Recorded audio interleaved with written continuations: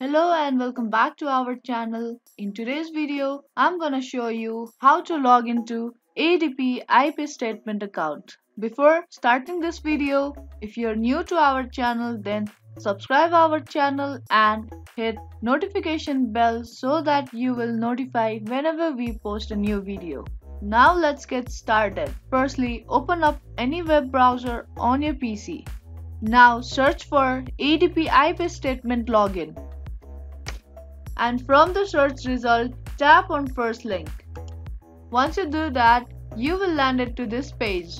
Now from there, tap on employee login. After that, you will direct it to its login page. Type in your username correctly. Now if you have forgotten your user ID, you can retrieve your user ID by tapping on forget your user ID link. Now after typing your user ID correctly, tap on next. After that, password box will appear on the screen. Type in your password correctly.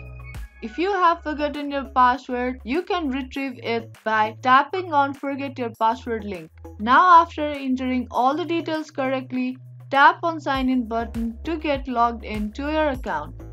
I hope you like this video. If you like this video, hit thumbs up button and subscribe our channel. I will be back with more videos. Keep watching.